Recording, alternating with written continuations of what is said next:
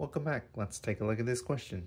Which of the following metal piping systems contained in a building is/are required to be bonded?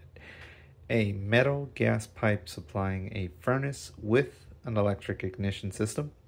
A copper water pipe in a bathroom that is connected to an electric water heater.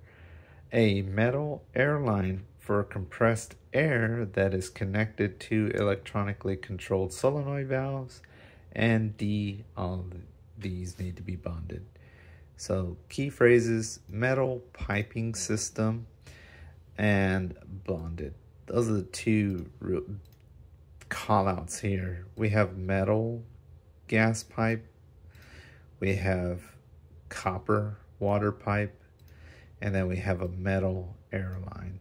So all of these are going to be metal of some sort, and we need to figure out what sort of which one of these three needs to be bonded, or if all of them need to be bonded.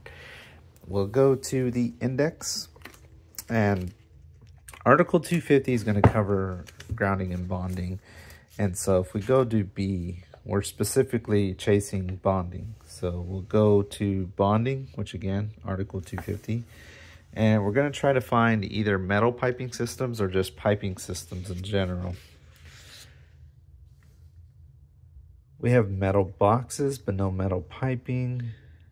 And then here we just have piping systems and exposed structural steel.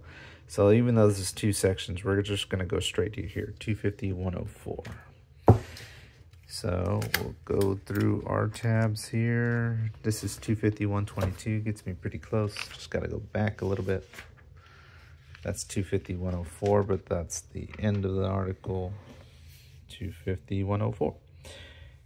Metal piping systems, metal water piping, other metal piping, structural steel, and then separately derived systems.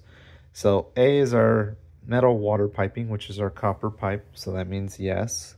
Other piping systems: if it is installed in or attached to a building or structure, a metal piping system, including gas piping, that is likely to become energized shall be bonded to any of the following. So when looking at this, all of them are going to have some sort of electricity connected to them, so they're all likely to become energized. So that means yes, all of these need to be bonded.